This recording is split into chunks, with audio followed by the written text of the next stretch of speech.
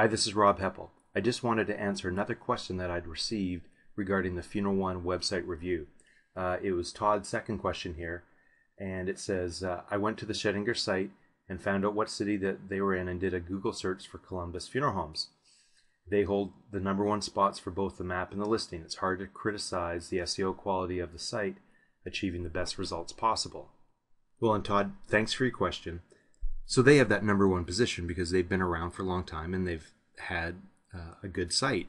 But with what we know today, there are certain things that are just no-brainers to have in your site architecture, and their new site are missing those things. So I'm not saying that they are going to fall from the #1 spot, but if you have the ability to fix or add these things in the beginning, then they won't be an issue. Let me show you what I mean. So here we are in the Google rankings for Columbus funeral homes. And Todd is right. There is Schrödinger's site right here, #1, and also right here. And you get those rankings for a lot of different factors, such as the number of backlinks coming to a website. That's probably the #1 reason why websites get ranked higher, is the number of backlinks. But there's some things that you can do on the website itself to improve those rankings. And let me tell you what I mean. We'll go to the site here. We're going to do a site search, and we're only going to look at the pages that are under the Schrödinger.com domain. And this demonstrates one of the 2 flaws that I mentioned in the original video. Their page titles are identical. Every page is titled the same. And sure, this title will help them rank for Columbus funeral homes, Columbus cremation, but what about funeral planning? What about other terms associated with funerals and Columbus? It's those deeper specific search terms that they are giving themselves a disadvantage by having all these pages titled the exact same. Now, if we do a site search for the Amos family site, you can see that each one of these titles is different.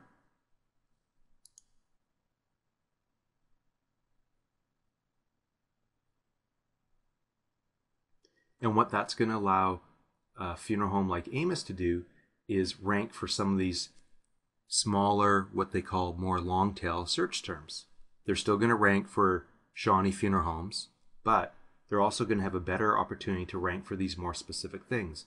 Again, from a usability standpoint, if someone's searching for a specific term, you want them to get to there in the least amount of clicks as possible. The second issue is that there's no sign of an XML sitemap for the website.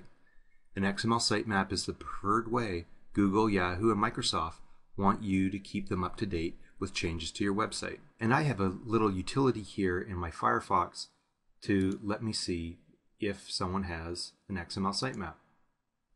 And you can see here that it says 404 error, file or directory not found. So then I thought, well, it should be in the robots text file.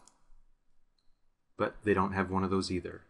These are 2 elements that the search engines have said, these are things that you should add to your site so that we can navigate them better.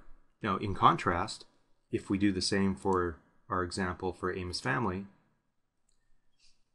you'll see this is what an XML sitemap should look like. And it is just a long page of all of the pages that are indexed from this website in Google and the other search engines.